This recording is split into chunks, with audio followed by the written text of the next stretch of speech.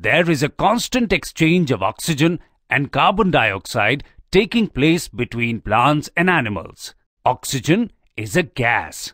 All animals need oxygen to survive. Plants produce oxygen during photosynthesis.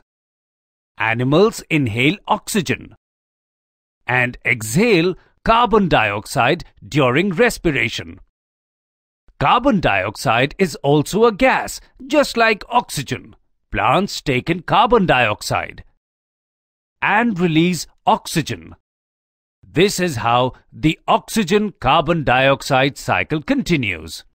As long as enough animals and plants live close together, there will be enough oxygen and carbon dioxide for animals and plants to survive.